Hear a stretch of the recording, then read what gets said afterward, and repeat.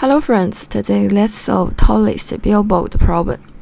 You are installing a billboard and want to have the largest height. The billboard will have two steel posts, one on each side. Each steel post must be an equal height. So simply put, that is, we are given an integer array. We want to separate into two buckets.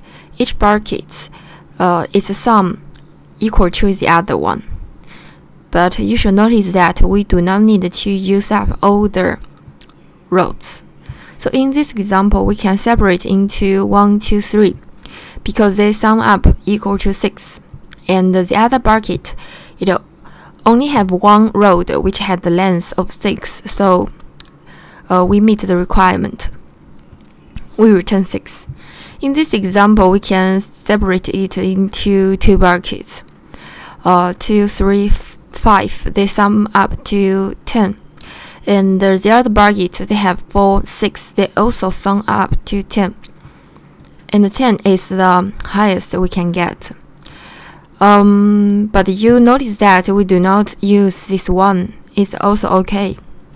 In this example, we cannot make it because we only have 1, 2, and we cannot separate into two buckets which have the same height.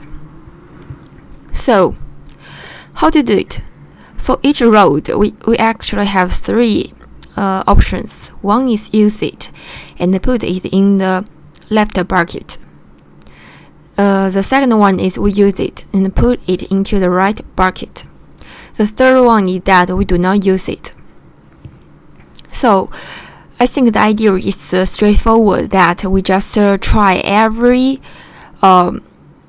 possibilities and to get the global maximum height. But for the search-based problem, we actually the hardest part is that we must know how to prove it. Pruning. We must know how to do pruning.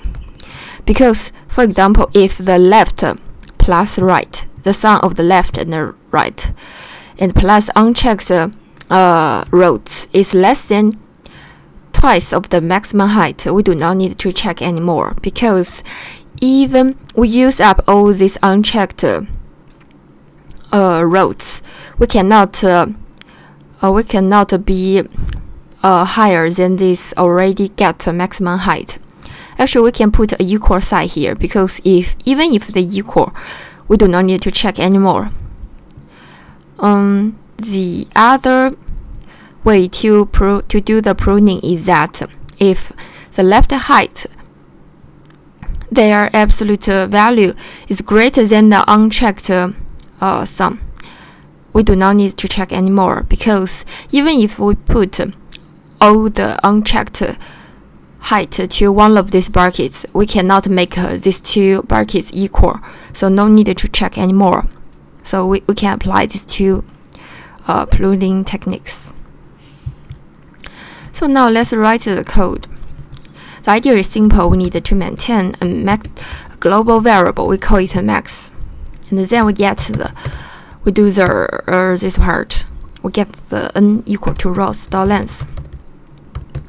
And we needed to get the sum of all these rows. So iterate this row in the rows. So sum plus this row. Then we do the help function, which is actually a depth first search. And finally, we return this max. So let's see how to implement this help function. Well, actually, we can because it is not sorted, we can search from left to right or from right to left. But I think the samples, the test cases are strange.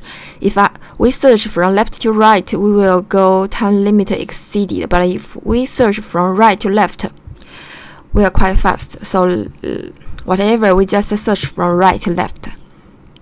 Let's see the parameters we need. First, of course, is the rows.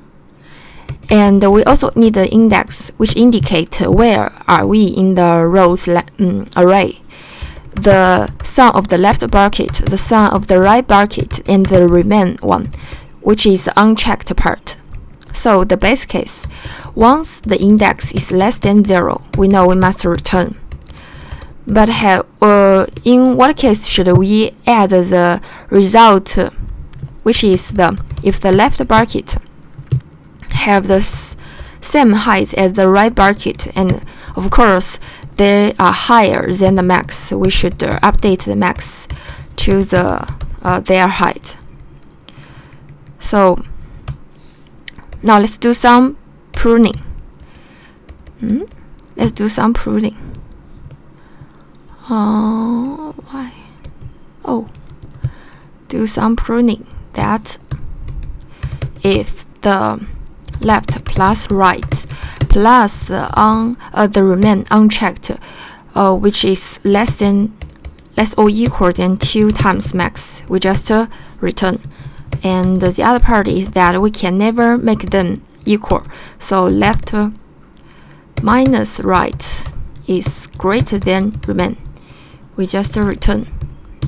Other part we just do 3 check, because 1 is the index minus 1.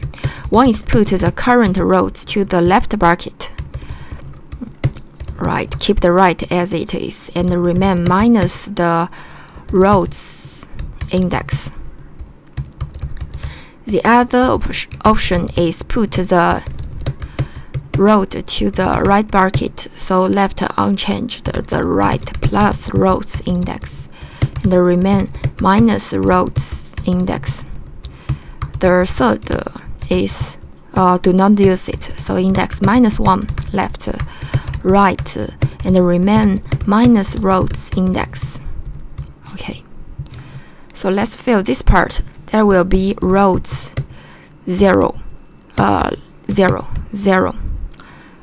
Oh, sorry, index is not 0. Index is the rows dot length minus 1, and the rows 0, 0, and the remain is sum. So okay, I think we finished.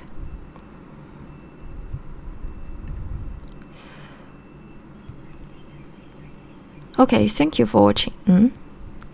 See you next time. Sorry, I think it should be like 4 million seconds or something. See you next time.